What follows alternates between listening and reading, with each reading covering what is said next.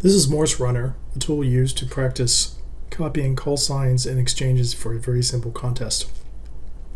One of the neat things about this tool is it adds some realistic sound effects that you would get if you were actually on the air. For now, we use this as an exercise just to test whether or not we're able to copy call signs. So for this case, I'm going to just do single calls for a few minutes and hopefully illustrate some different types of responses that the program will do. In the dialog, I filled in my call sign, the rate at which I want to send my Morse code, and then the various band conditions I have turned off because I don't want to actually hear them at the right time. So to kick this thing off, you initially select Run Single Calls, and what it'll do is it'll send you a call sign and then you respond.